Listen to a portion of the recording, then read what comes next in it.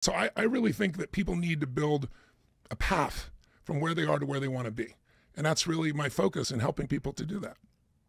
What a wonderful explanation. So you don't think, I mean, you think winter's inevitable, if I'm reading it correctly, because it always is. And it always follows good times. But it's not the end.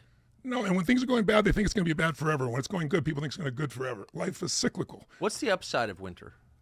Well, if you don't whine about it and complain about it, you get strong. Yeah. When I started my business, it was 18% interest rates. When I hear people today saying, I can't buy a house at 7% interest rates, I think today, if it was 18% interest rates, people would be sacking the White House. People have such a different expectation. But it made me incredibly strong. I was in the middle of stagflation, all those things that we're starting to consider may happen again.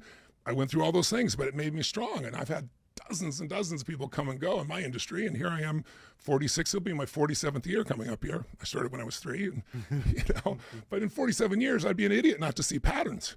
Patterns that control how we think, how we feel, what we do, the results we get. There's macro patterns in the world, and there's micro patterns inside of you. You don't get angry every moment. You get angry certain times.